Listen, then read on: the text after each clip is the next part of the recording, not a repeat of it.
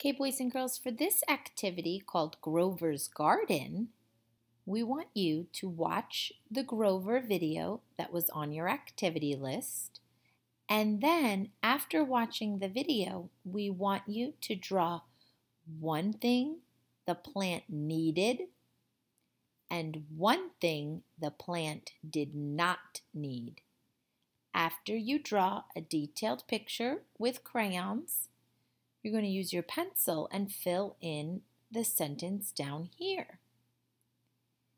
Hit pause now. Draw your picture of something the plant needed and something the plant did not need from the Grover video. When you're done drawing, hit play.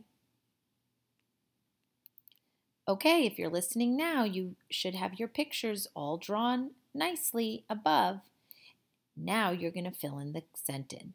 It says, all plants need blank. Based on the Grover video, what did his plant need? Write it here.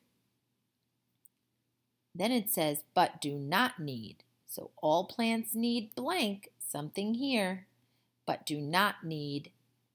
And put your answer here. What did you draw in this box? Sound it out and write it on the line here. We can't wait to see what you did.